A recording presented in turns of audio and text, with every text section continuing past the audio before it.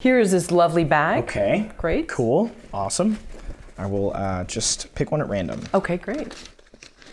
By the way, where can we purchase this bag? Is this on my website, okay, $19.99. Just kidding. It's my wife's makeup bag. Cool. This is from Andriy Savchenko. I'm sorry. I'm sorry. I know I butchered your name, but I appreciate your question.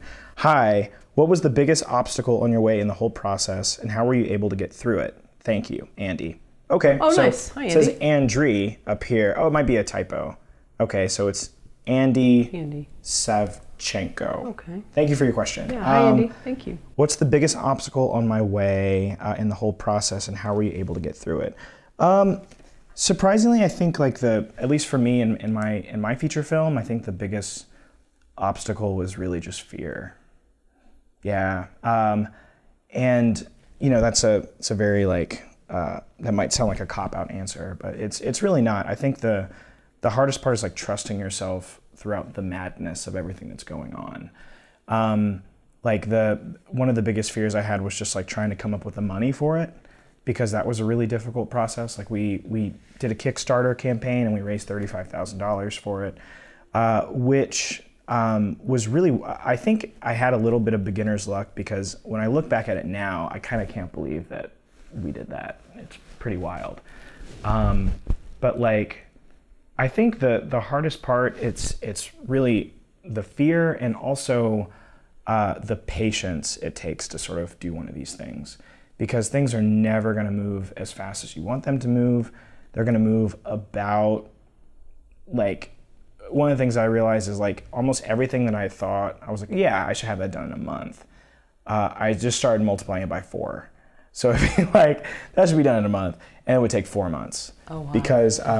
Because working at this level, because my film is a micro-budget film, you know, it's basically like, you know, there's like that triangle, right? Like the good, fast, and cheap triangle. You can only have 2 of them. That is a real thing. That's totally a real thing.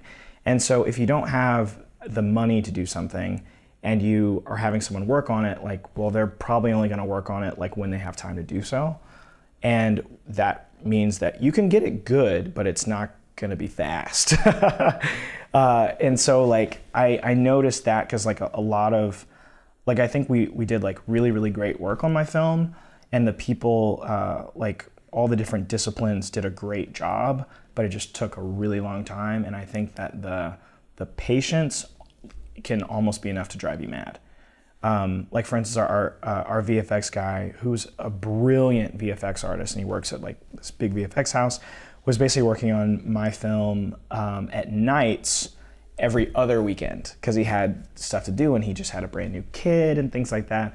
So like that took a long time. You know, my dear friend who's a sound designer did sound on my film, but he was working on that throughout all of his different jobs, so that was a super slow process. So I think just being prepared with the patience, like how long it's going to take. You'd be surprised, like waiting for something can drive you mad, especially if like that is like your #1 focus, which is your feature or your project that you're working on, because it's only going to burn with that level of intensity to you, the creator. It's not going to burn with that same level of intensity to anybody else. And knowing that and embracing that can allow you to be cool with it. And like, I think earlier during the post-production process, like I didn't understand that. And I would get angry, and I would get like very impatient, and I would be confused, like, why aren't they getting back to me? What's going on? I can't take it, you know? And which is just silly, you know? Because the reality is that like anything that is good takes time. You know, I think the quote's from like Alice in Wonderland, but there are no shortcuts to places worth going. And that's a real thing, you know? Like, we live in a culture where we want things, we want it now, and we want things instantly. But when it comes to making something like a feature or just any sort of long-term project, it just takes time. It takes time for the thing to develop. It takes time for the thing to marinate. And the patience and getting through the fear of it are the two biggest obstacles, I'd say.